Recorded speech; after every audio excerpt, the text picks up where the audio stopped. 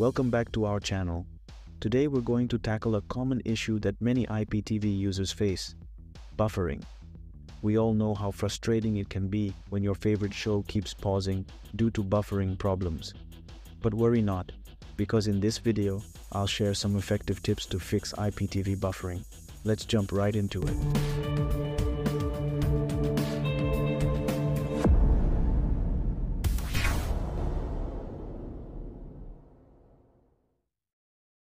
Tip 1. Check your internet connection.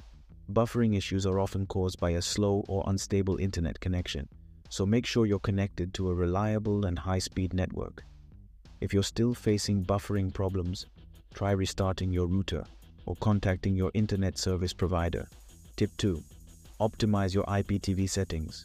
Open your IPTV app or software and go to the settings menu. Look for options like buffer size or buffering settings. Increasing the buffer size can help reduce buffering. However, be careful not to set it too high, as it may introduce playback delays.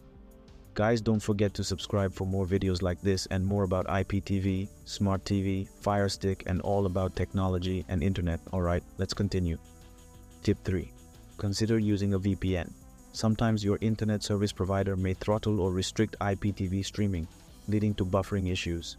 Using a VPN can help on that and potentially improve your streaming experience. Choose a reliable and fast VPN service for optimal results. Tip 4.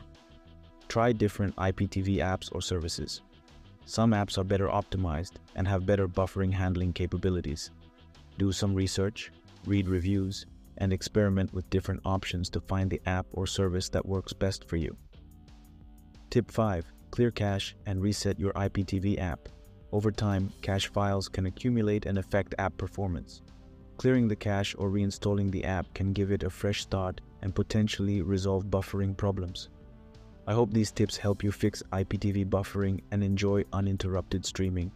If you found this video helpful, don't forget to like and subscribe to our channel for more useful content. Thanks for watching.